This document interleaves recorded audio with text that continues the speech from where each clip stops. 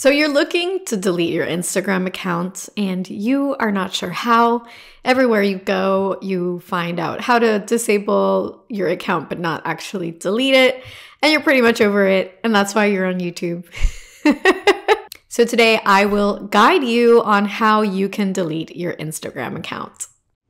Click the subscribe button and the bell to be notified every time I post a new video for you on entrepreneurship, marketing, and personal growth.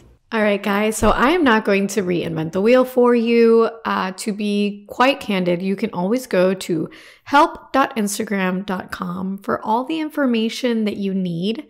And I'm not even going to lie, the best source of information is always going to be the source. So if you ever want to know something, I know that you're on YouTube and like I'm here for you also, but I'm kind of telling you not to come to me. So it feels kind of ironic. But yeah, you can always go straight to the source and find out information. So help.instagram.com will guide you through this. But if you're a visual learner and you need a little bit more explanation, kind of like I do, that's why I just like come to YouTube, then I'm super happy to go through this with you and show you how to do it. Alrighty, so in case you don't know, I definitely want to provide some options for you. So there's always temporarily disabling our account. Make sure that you know that before you go and delete things. You can always disable it. It won't show up to other people, and you pretty much, it's almost like deleting it, except all of your pictures and stories and archives, favorites, saved, conversations will be there when you decide to come back. If you decide to come back, no hard feelings.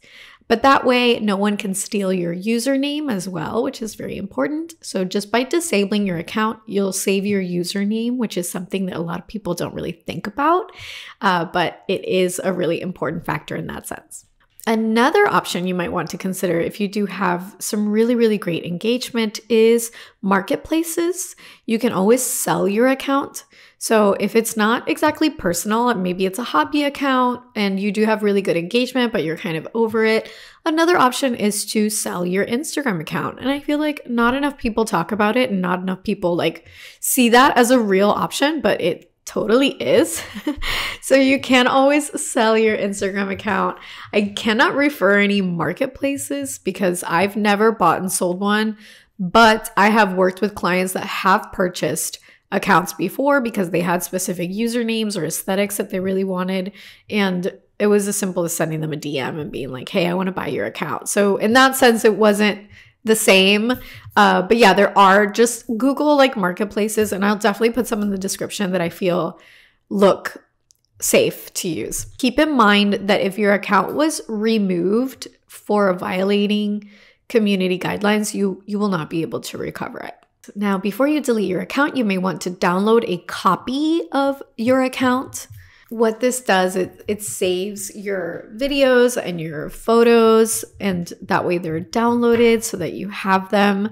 You can pretty much do this with Facebook as well. So Instagram has given you that option if you want to do so before you delete your account. And even I just want to say something. You might be totally over it at this point. Like you might be like, I'm done with this. I'm deleting my account forever. Let me tell you that I did exactly what you're doing, okay? I was you a few years ago, and I decided to delete my Facebook, and I was over it, and I didn't need it. Let me tell you that it was true, all right? I still don't have a Facebook. I only have one for business, but I still don't have a Facebook. I really never needed to go back.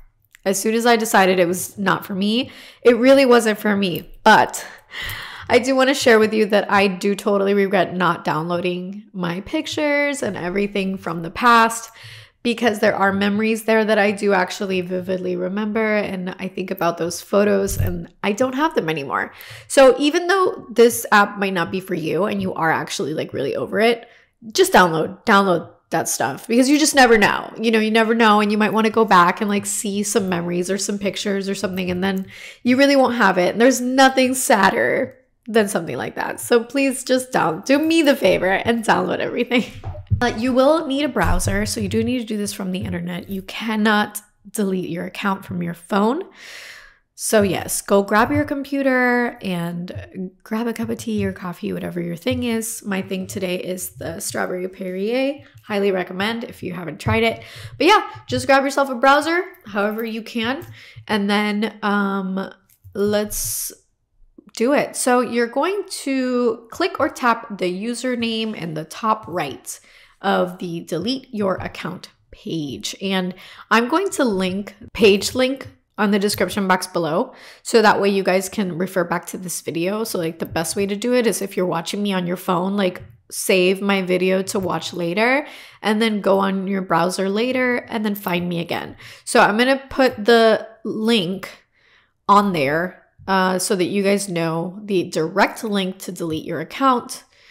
And then you're going to go through delete your account and you're going to basically explain why you want to delete your account. So why do you want to delete this account? I made something else, whatever, privacy concerns, it doesn't matter. Too distracting. That would be mine. So Instagram tries to like talk you out of it and tells you like other options. If you find the app too distracting, re-enter your password, and then it'll tell you the date that your account will be deleted forever. And so if you continue, your profile and account details will be deleted on a certain date, and then you won't be visible on Instagram between now and then. If you change your mind, you can log back in before the deletion date and choose to keep your account. So I have a month to decide whether I permanently want to delete my account or not. That's what it looks like. Instagram gives you 30 days to decide, and then it will permanently delete you. You will not be able to get your information, but you will be able to use the username. So keep that in mind. You can make a brand new account with your username after that. So just know that. You can just use it again if it's deleted. If it's temporarily disabled, you cannot. Your username is like floating in purgatory. If it's deleted, yes, you can go back and just grab your username, but somebody else can too, so keep that in mind. So yeah, for those 30 days, while they make sure that you are 100% positive you want to delete your account, you will basically be a ghost, you'll be invisible. And remember that if you accidentally log back in to your account or you're curious or you wanted to see something, you will have to do this process all over again, because you logging back in is kind of like telling Instagram that you changed your mind and you want your account. So do not log in for those 30 days, okay? You've made a commitment, you don't log in, and then your account will be free. So yeah, I know it's a little chatty, but I just wanted to get everything out there. Make sure that you think twice and thrice about something like this. It's kind of a big deal if you decide to leave us. So yeah, I just hope that this is helpful. I will link the deletion link in the description below. This is not the same as going through your account settings and then disabling your account. It's not the same thing. So this is permanent. Yeah, so if this was helpful, give this video a little thumbs up and don't forget to subscribe because I love making these videos for you.